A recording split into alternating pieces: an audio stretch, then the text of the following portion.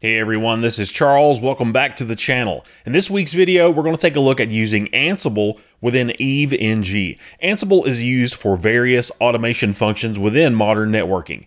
Inside of the CCNP Enterprise track, we're told that we need to have a cursory knowledge of things like Ansible and to be able to understand and describe the functions. But if you look at something like the DevNet track, for example, we need to get much deeper into tools such as Ansible. I've been using this in my own home lab with my EVE-NG instance, so I thought this would be a great opportunity to give you some exposure if you're not familiar with that, and to take a look at how we can perform some simple Cisco automation with this tool. First, I want to explain some important characteristics and features of Ansible, and then we'll take a practical look at this in a lab environment. Let's jump in and take a look.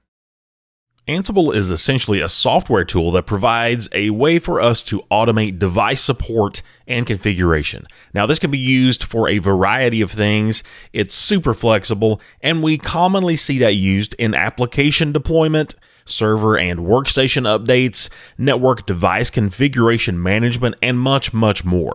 Pretty much anything that a systems admin does on an ongoing daily, weekly, or monthly basis, we can automate that using Ansible. One of the great things about Ansible is that it doesn't require any agent software, and that means that we don't have to configure anything on our devices that we want to manage in order to use it, so it's super easy to deploy. If you contrast this with a tool like Puppet, Puppet is agent-based, and that means Puppet requires an agent to be installed on every device that we want to manage with Puppet. If you think about a typical iOS device, such as a router or a switch, we can't really just install an agent software on those devices, so we need a different solution than what Puppet has to offer. Puppet does have a variation called Bolt, and this is agentless, but in general, when we think about Puppet, we think of that more as a configuration management tool, whereas Ansible can do that, plus also take care of the provisioning and deployment of infrastructure. So Ansible is kind of at the forefront of automation and DevOps, but it's also useful to everyday users as well. Ansible is completely free, and it's owned by Red Hat, who makes lots of great open source software that's free, including their CentOS Linux distro, which is something else I'll be using in just a bit. Ansible can be installed pretty much onto any Linux distro, including Mac OS. Another characteristic of Ansible is that this solution uses a push model as opposed to a pull model. Pull models such as Puppet, which we mentioned earlier, they use agent software to pull configurations from a master server. Ansible's push model means that it pushes out configurations to the managed nodes. Within Ansible, there are two categories of devices. We have a control node and we have managed nodes. You can probably guess what falls into these categories. The control node is simply a computer that runs Ansible. There must be at least one control node, obviously, but we can also have a backup control node. And a managed node is any device being managed by that control node. Ansible works by connecting to managed nodes on a network, which could be a router, a switch, a client, a server, basically whatever you're configuring. So Ansible will connect to the managed node and send a small program called an Ansible module to that node. Modules are what do the heavy lifting within Ansible. Ansible has many modules that you can import as you need them, including one that we're going to be looking at today called the iOS command module. Ansible executes these modules over an SSH connection, most commonly using SSH keys to provide access to these managed nodes. In a bit, we'll look at my own lab, and we'll do just that for our Ansible devices. Now again, we're looking at this from the perspective of Cisco IOS, but this is very broad in what it can affect. We can use Ansible for configuring Windows machines. We can use that for AWS deployments, for Azure. You can basically manage your entire infrastructure with Ansible. So the modules are what we push out to accomplish tasks, and the way that we accomplish these is through something called a playbook. A playbook is a configuration file that gives instructions for what we want to do on a managed node. The playbooks in Ansible are written in YAML format. The big advantage of YAML is that it's a human-readable standard that we use for writing configuration files. It relies on indentations for its structure, as we'll see in a moment when we look at an example of this. YAML isn't a programming language. That's important to point out. It's actually a data serialization language. So, in other words, it's just a way that we can translate structured data in a way that allows us to send it into a memory buffer. So YAML files simply store information. Now, although we're going to look at a pretty basic playbook today, we can certainly make those very complex with all kinds of conditions and variables. Typically, though, our Ansible modules are doing all of the work. So our playbooks themselves will, more often than not, be fairly brief, depending on what we're doing. Even if they aren't brief, they will at least be concise and intuitive. Let's get into my lab now, and let's take a look at this in action. So you can see I have a pretty simple topology here for this demonstration. I've got a couple of routers connected to one another. I also have those connected to a management switch, and that management switch, you'll see on the left-hand side, is connected to a Linux server.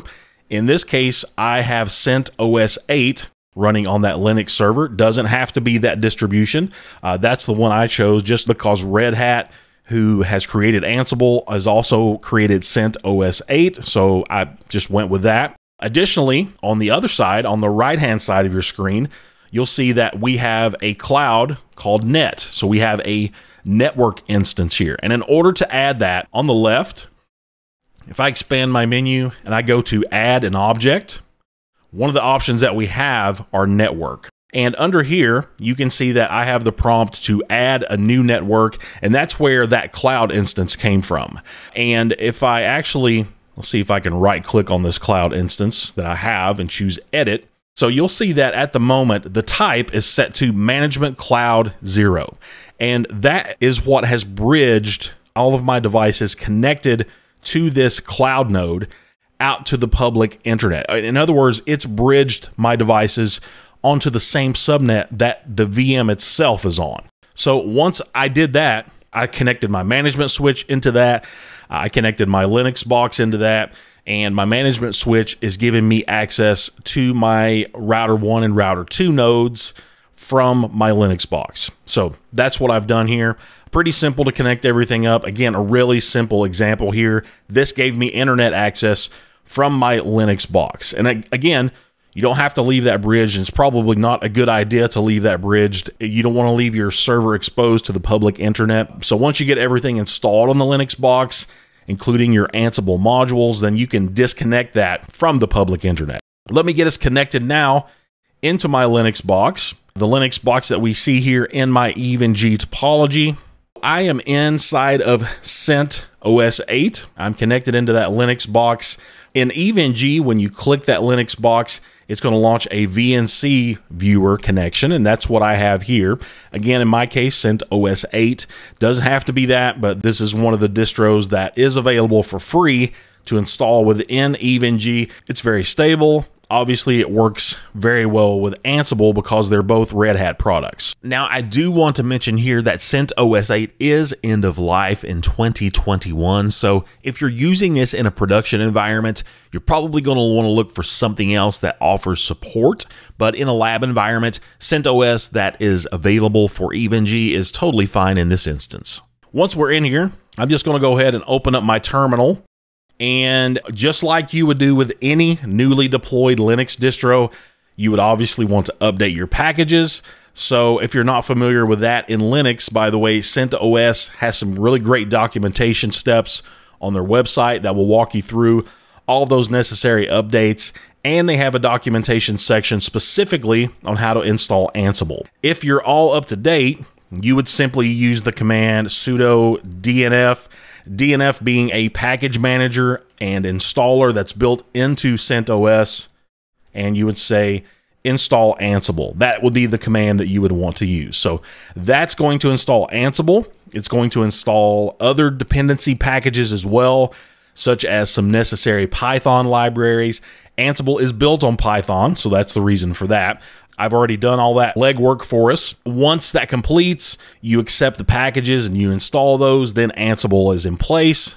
We can verify that by saying Ansible version And you'll see that I am currently running Ansible 2.9.15. That's the most recent version at the moment. So for the time being, I have IP addressing in place for these two routers.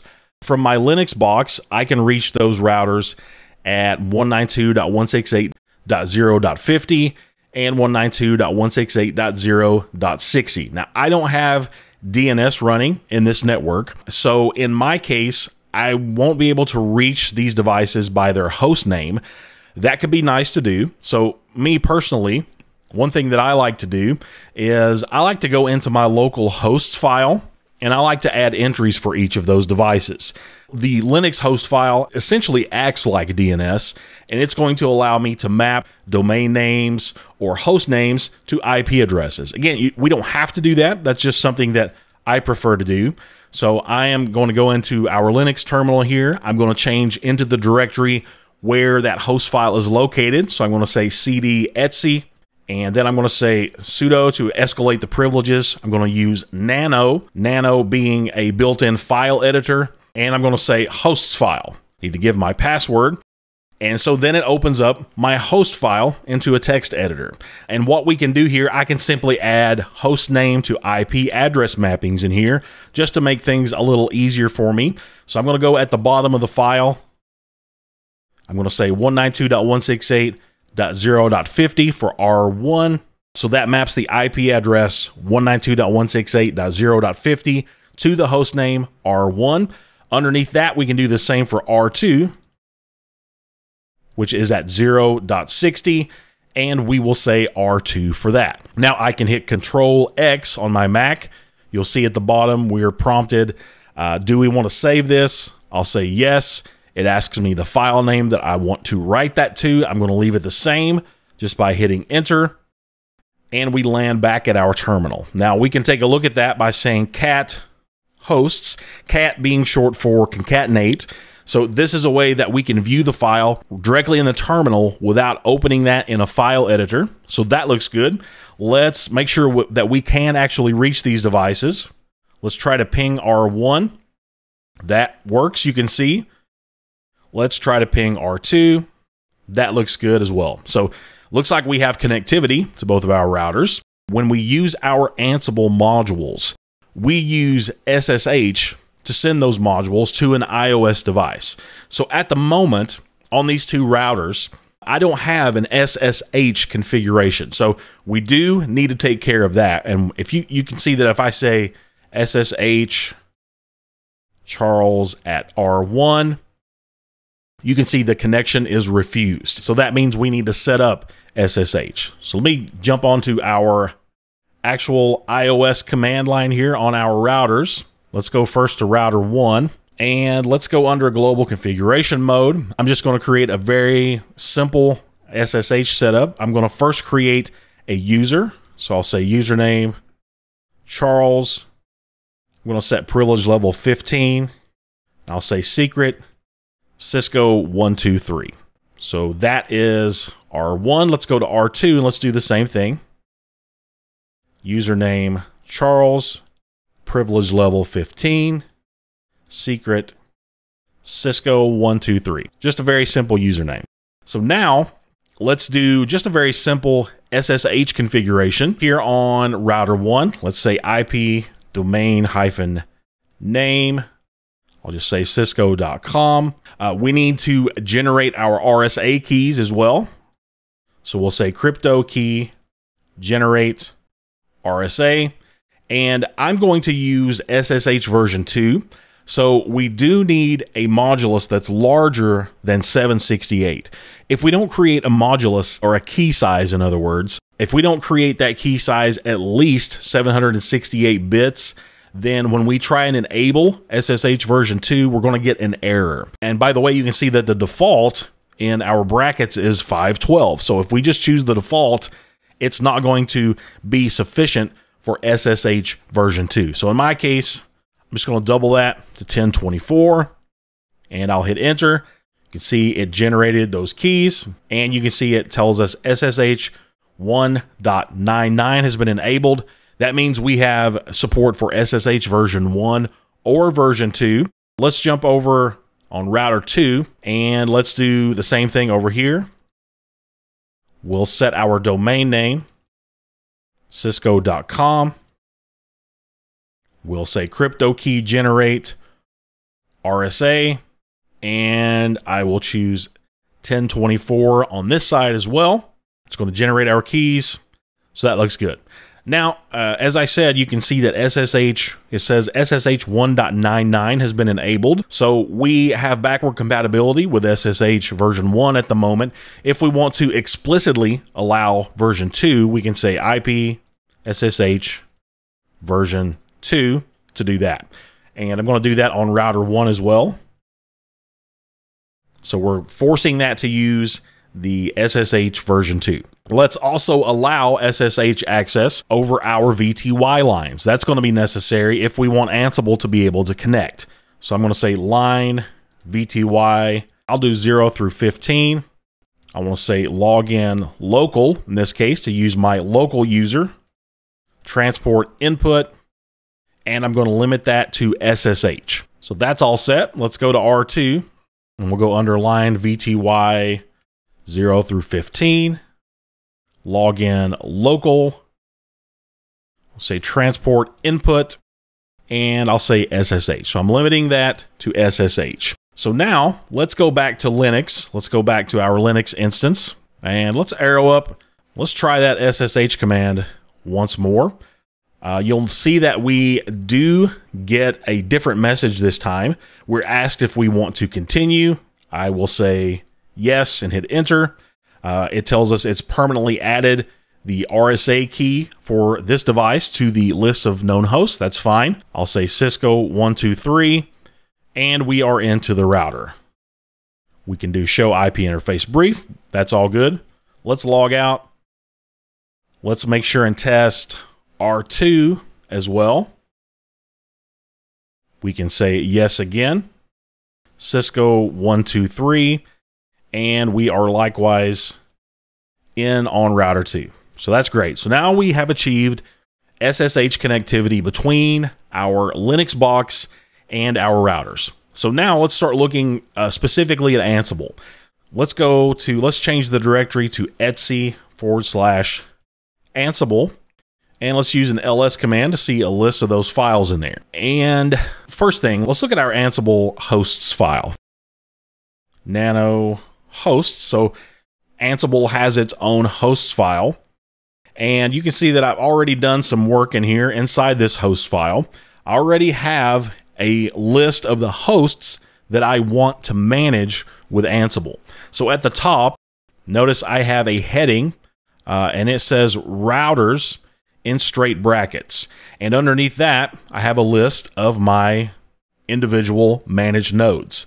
So if I had more than 2 routers in my topology, obviously that would be a much longer list. So in just a bit, when we run an Ansible playbook, you'll see that in that playbook, we're able to define which hosts that we want to affect with that playbook. And those hosts are referenced from this host file that we're looking at. By default, this group name at the top, if we don't specify a group name, if we just have a list of our hosts, there are going to be 2 default groups in Ansible, and those are called all and ungrouped. So if we define a playbook to run against all hosts, then obviously that's going to be every host. But if we run that against ungrouped hosts, that's going to run that against hosts that obviously don't have a group defined for those. So in my case, both of my routers, R1 and R2, belong to a group called routers. So when I run an Ansible playbook, I can choose individual hosts inside that playbook by saying R1 or by saying R2. Or if I want to affect all of those, I can just use my group name, routers. So that's the way that we can group our items for just easier referencing inside of our playbooks. With a larger network, we probably have many more groups than we see here. We might have a group called switches that might look like this. We might have a group called switches. We might have SW1, SW2, and so on. And we might have a group called servers that we can indicate by the host name or by the IP address. And we create a new group just by leaving a space in between those. That denotes the end of a group. So in this file, you can see an example of how we could continue to add on to that, or we might create different groups for other devices. So I'm going to go ahead and delete these out of here at the moment because I obviously don't need those. And I'll also point out that there are multiple ways that we can organize this host file. We can have multiple formats. This is just a very simple example. Instead of host names, we could also place the IP address in here. If I hadn't edited my local Linux host file, remember the first thing I did was to edit that to resolve IP addresses to host names. If I hadn't done that, then we could do that here inside of our Ansible host file. We could go here beside, for example, R1, and we could say Ansible_host equals 192.168.0.50. So if we don't want to edit our local host file, completely acceptable to go in here and to define those in this manner. The thing that bypasses for me is by creating those in my main local host file, I don't have to go in here and have a lot of different IP addresses put into here with my different groups. So again, either way is acceptable. It's just a matter of preference really, and a matter of what works best for you. So multiple ways to configure that. Again, I'm just going to leave what I already have here in place. I'm going to exit. I'm going to say no. So I'm going to exit without saving, and we're back to our terminal now. So the modules in Ansible, they do the heavy lifting. You can think of these as self-contained scripts that Ansible will run on your behalf. Since we simply reference modules within our YAML playbooks, that makes our playbooks much simpler to build out. We don't have to go in and configure a lot of logic in there. We're just referencing certain task modules. Depending on what you do with Ansible, again, they have an entire library of modules. You can find that documentation on their website, and they tell you exactly how to import those into your Ansible. Really, really simple to do. Recent versions, as I have here, that comes with the Cisco iOS module already built in. So you're ready to start creating playbooks for Cisco right out of the gate. Let's again say ls to take a look inside this directory. And you can see that I have an additional directory that's listed in blue here called Playbooks. I created that directory. So that's where I save my playbooks that affect my managed hosts. So let's go into that directory. Ansible Playbooks. And I have a couple of different YAML files in there at the moment. The .yaml files, by the way, are the playbooks. Remember, those are in YAML format. So let's start with taking a look at IPv6-routing.yaml. We'll take a look at the structure of this particular playbook. And the first thing you see is that we start our playbooks here at the top with a series of 3 dashes. With a YAML file, that signals the start of a YAML document. Below that, we have the name. This is going to be the name of our playbook that shows up. That doesn't have to be the same name as our file name. This is just a descriptive name that we give that. And when we run this in a moment, you'll see that whatever name that we've designated here is what's going to show up in our terminal as we're running this playbook. So this just lets us know which playbook is running at the moment. Below that, we have the line for hosts, and this again is where we tell the playbook which hosts we want to affect. In my case, in this instance, I've chosen the group name routers. Remember, I created that group name in brackets in my Ansible host file. So this is going to run against all of the hosts that are in that routers group. Any commands that I specify inside this YAML file is going to run against both router 1 and router 2. The next line you'll see is gather_facts. That is set to false at the moment. So this turns off an automatic module that is in Ansible called gather facts. If we don't set that to false, then it's going to automatically run. And what that's used to do, it's used to gather variable information about remote hosts And that's when your playbooks get more involved. So in my case, I don't need that here. In this example, I've turned that off. Now we can leave it on. It won't break anything. It just takes maybe 7 seconds longer to run a playbook. In the case of this network, it won't break anything, but I just simply don't need it. So I turned it to false in this case. Under that, the connection method is set to local because we're on the local network. Then next, we have a section identifying our variables. In my case, I'm using a variable called CLI, a standard Ansible variable, and underneath that, I have nested my SSH username and my password along with a timeout value. Next is where we see tasks. This is where we define the actual tasks of our playbook. So we can have multiple tasks defined here, and we could give each of those their own name. So we have a name for both the playbook in here, and we have a name for the actual tasks inside. So when we run this, we're first going to see that we are running the play IPv6 globally enable. Then it's going to go to this task, and it's going to say, okay, we're running the task global config setting at the moment. And below that, you can see I referenced that iOS module. This little iOS module is the built-in module that I mentioned within Ansible. And again, they have various modules that you can import and use. So under this section, that's where we call out that we're using iOS configuration. This module, this iOS config module, that's going to take care of placing us into the appropriate configuration mode, whether that's global configuration mode or interface configuration mode. It's going to do that so that it can execute the commands that we've specified underneath that. Nested underneath that, we are referencing the CLI variable section so that it knows to use that username and password that's identified up there. If we didn't do that, by the way, we can definitely specify our login credentials in this section as well. We don't have to set those as a variable.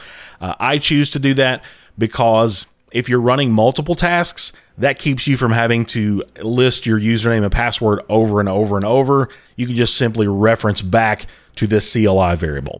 And then below that, we see our lines section. And the lines section underneath that is nested our actual iOS commands. So these are the exact same iOS commands that you would use in the command line. So you can probably guess what this one is doing. The command that we have listed is IPv6 unicast-routing. So we are simply, in this very, very simple playbook, we are just simply enabling IPv6 routing globally on our routers. That is the correct iOS command for that. And then below that, we have register print output. That is an optional command. That's simply going to return information about what happened on the routers back into our terminal after this task is complete. So that's it. It's really fairly simple. It may be a little overwhelming all at once like that, but as you can see, a lot of this is fairly intuitive, and you can copy this file, add your own commands in here. So it's not that tough to get up and going. Let's actually exit here. And just to show you at the moment, let me jump over to our routers. So basically what I'm doing here is I'm making sure the IPv6 unicast-routing command isn't currently found anywhere in my running configuration, and it's not. So we don't have global IPv6 routing enabled at the moment. Let's go back into Ansible and let's run this playbook now. And we run a playbook by saying Ansible-playbook, and we follow that with the name of the YAML file that we want to run, which is IPv6-routing.yaml. We're going to hit enter. When we do that, we're going to see the name of our play displayed. So you see our play is named IPv6 Global Enable. We see it's currently running the task Global Configuration Setting. And once that completes, we're going to see a summary. Notice inside the task section, we see we're told that it changed router 1 and it changed router 2. So this is the result of the register print output command. Again, that was, if you remember, that was an optional section of our playbook. We don't have to leave that in there, but that will just display the information that we see here if we do leave it in there, letting us know that the configuration was changed.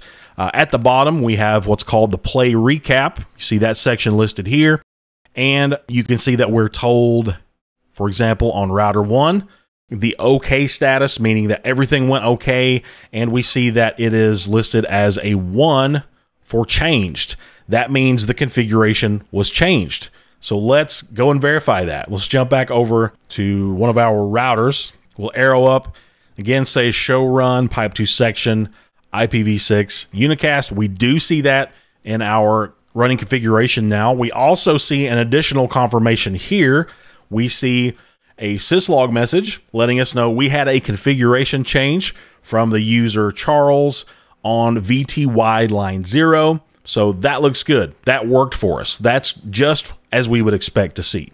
Let's go back to our Ansible file, and I'll give you a look at what happens if we run that again and it doesn't need to make any changes.